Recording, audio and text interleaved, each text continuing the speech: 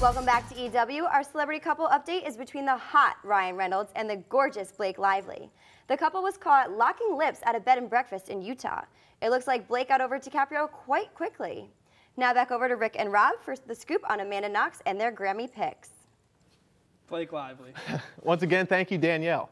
This rapper went ham on the Grammy nomination concert last week, ranking in 7 nominations, more than anybody else. Who am I talking about, Ricky? That's Mr. Kanye West. My favorite. He was slighted for Album of the Year, though. Ridiculous. Those nominations went to Rihanna, Lady Gaga, Adele, Bruno Mars, and the Foo Fighters. All these artists each had 6 Grammy nominations and will compete for the top Album of the Year and a mixture of other Grammys next February. So, Ricky, who's going to take it? So let me get this straight. Kanye West already got 10 Grammys. Right. But in the period since his last Grammy run, it goes on an incredible streak of bad press. Yeah. Maybe one of the worst that anyone's ever had.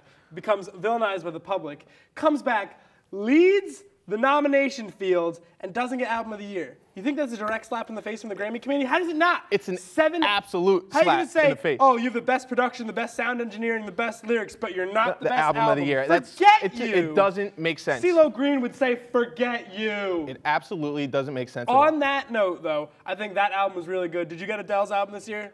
No. I'm not surprised, but it was really good. But I got Kanye's album. You did get Kanye's album. I liked Bruno Mars' album. Rihanna's album was sexy as ever. Oh, she's bad. And I think it's going to be a really tight race. The way the Grammys went last year with Arcade Fire winning the big award, it shows that anybody can just come in and swoop regardless of radio plays. Hey, Ricky, speaking of the big race, Herman Cain. I was going to read that. Oh, go ahead. Herman Cain! Yeah, let me get that. And that's the end of his presidential bid on Saturday, December 3rd, and dropped one last bombshell on the media. He admitted he quoted Pokemon during his campaign. Gotta catch 'em all. Cain says he quoted the song from the Pokemon 2000 movie during several speeches, saying, quote, "Life can be a challenge. Life can seem impossible. It's never easy when there's so much on the line. But you and I can make a difference. There's a mission just for you and me." Cain's presidential mission is apparently over, though. What do you make of Herman Cain? Ridiculous.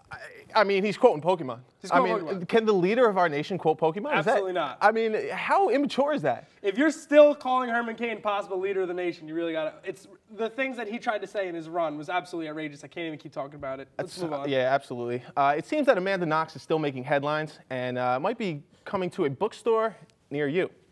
She has recently signed a book deal with the well-known lawyer and literary agent Robert Barnett.